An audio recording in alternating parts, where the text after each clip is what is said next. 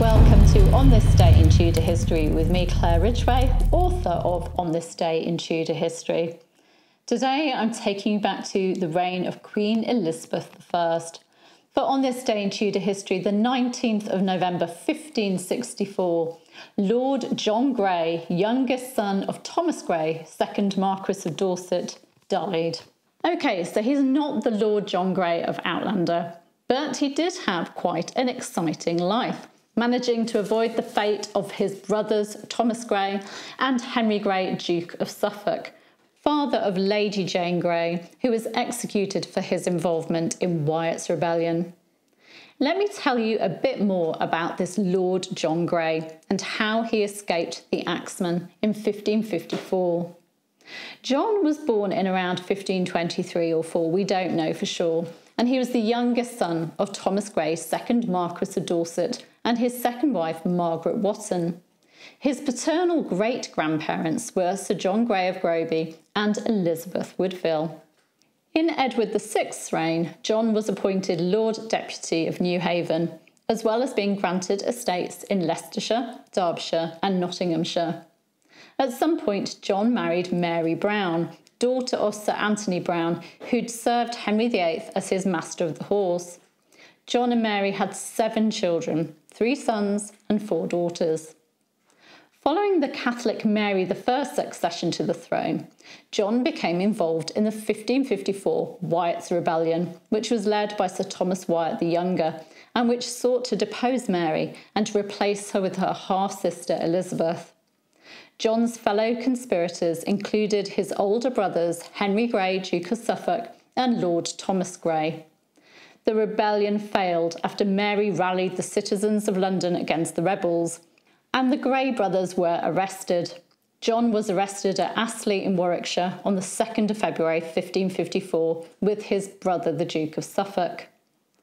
John's brothers Henry and Thomas were both executed as traitors in February and April respectively, and John was tried in May 1554.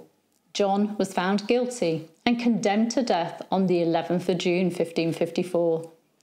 But John was saved from execution by the intercession of his wife Mary, whose brother was the Catholic Viscount Montague, a man close to Queen Mary.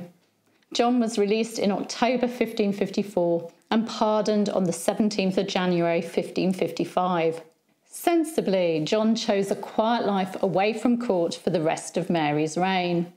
He returned to court on the accession of the Protestant Queen Elizabeth I in late 1558, serving her on her first progress. At New Year 1559, he gave the Queen a mother-of-pearl cup. Although he'd been pardoned, Lord John was still under attainder and so was suffering financially. After he pleaded poverty to William Cecil, Baron Burghley, he was granted the Essex Manor of Pyrgo in April 1559, as well as further lands in Somerset. The new Queen also released him from the attainder and restored him in blood. Burghley chose John as one of the 4 Protestant nobles to supervise alterations being made to the Book of Common Prayer. In 1563, Lord John's niece, Lady Catherine Grey, sister of Lady Jane Grey, was moved to Pyrgo under John's care. She'd just been released from the Tower of London into house arrest. Catherine had, of course, got into trouble with the Queen after her secret marriage to Edward Seymour, Earl of Hertford, in 1560. She'd managed to have 2 sons by the Earl during her imprisonment. John interceded on his niece's behalf, writing to Burghley pleading for a pardon. But unfortunately, in 1564, a man called John Hales wrote and published a book claiming that Catherine was Elizabeth's heir. The Queen reacted by removing Catherine from Pyrgo and imprisoning John temporarily. Catherine was imprisoned in the Tower of London once more. John returned to Pyrgo on his release and died there on this day in 1564, reportedly from gout.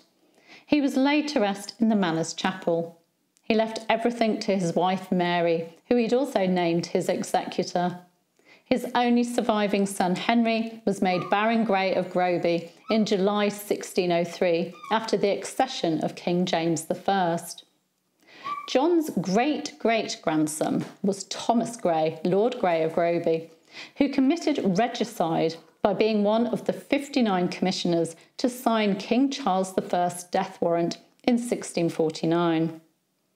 Tomorrow, I'll be introducing you to a Tudor courtier and his invention, the flush toilet. Do make sure you're subscribed. You can click just there, and that you've hit the bell so you don't miss that. Also on this day in Tudor history, the 19th of November 1587, Henry Vaux died of what was probably consumption at Great Ashby, home of his sister Eleanor Brooksby. Henry Vaux is a fascinating Tudor man. He started out as a precocious child and poet and grew up to be an important member of the Catholic underground.